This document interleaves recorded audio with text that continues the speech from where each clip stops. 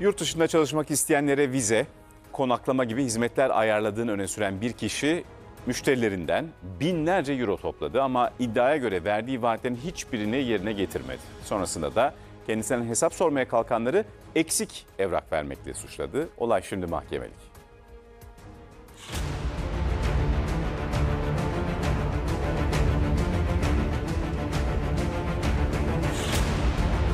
Dört dörtlük bir profesyonel şekilde insanları dolandırıyor. Kimse dört dörtlük evrak vermemişti bize. Her iki tarafta kendisini benzer cümlelerle savunuyor. Konuşulanlar benzer ancak iki tarafta birbirini suçluyor.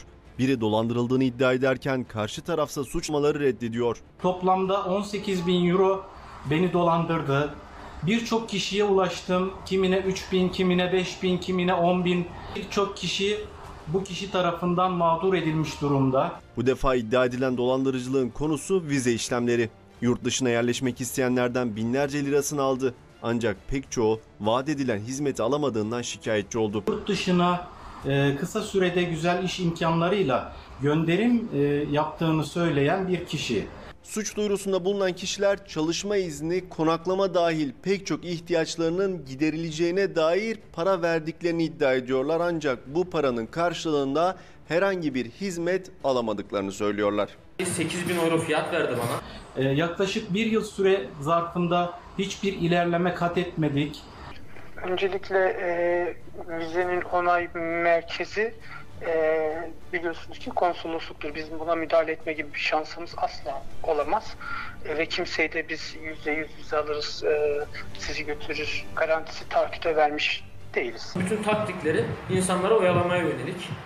İddiaların odağındaki isimse tüm bu suçlamaları reddediyor. Ben yönlendirdiğim arkadaş adına kendi hesabımdan bu şahsa 8.500 TL bir kapora iletmiş oldum. Yaklaşık toplamda 18.000 euro beni dolandırdı. 18.000 euro verilen bir rakam yok. O afaki rakamları söylemişler. İnsanların güvenini son damlasına kadar kullanan bir şahıs. Yani siz başvurunuzu yaptınız ama vize mi çıkmadı? Biz Doğru mu anladım? Yerlere başvuru yaptık. Eksik evrakları vardı. Kimse dört dörtlük evrak vermemişti bize. Mağdurlar o kişi hakkında suç duyurusunda bulundu. Konu yargıya taşındı. Parayı aldıktan sonra da kendisine hesap sorduğumuz zaman ölüsü olduğunu, hastası olduğunu yahut tehdit ederek insanları yıldırma politikası uyguluyor.